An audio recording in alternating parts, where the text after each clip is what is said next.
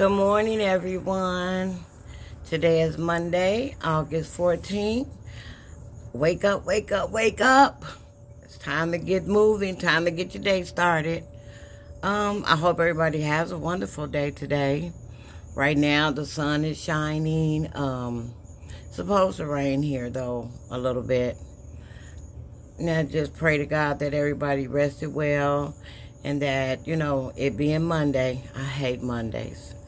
We all have a wonderful day, a prosperous day, a safe day, and a healthy day. Do something for yourself today if you can. Well, today I want to talk about waking up to the news of, I was born and raised in Chicago.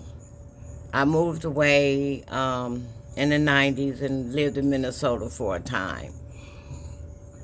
And, Minnesota was a little bit too slow for me being that I was born and raised in Chicago. So I came back home, although my family's still there. And also, my first husband was here, so I came back home. And it wasn't as bad as it is today. I don't live in Chicago anymore. I live on the outskirts of Chicago. I barely even travel through Chicago because it's too much violence. It's entirely too much violence.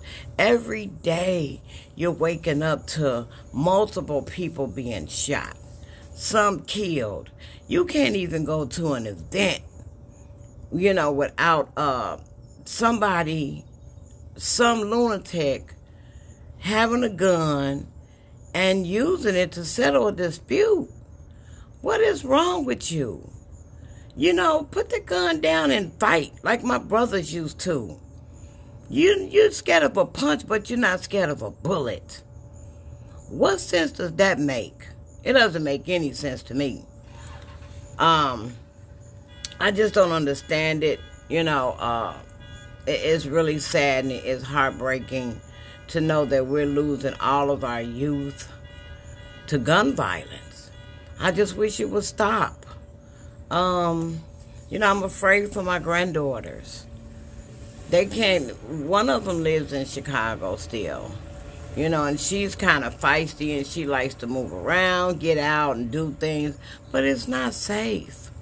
And I worry about them, so I just pray for everybody all across Chicagoland, that they have peace, that they are safe.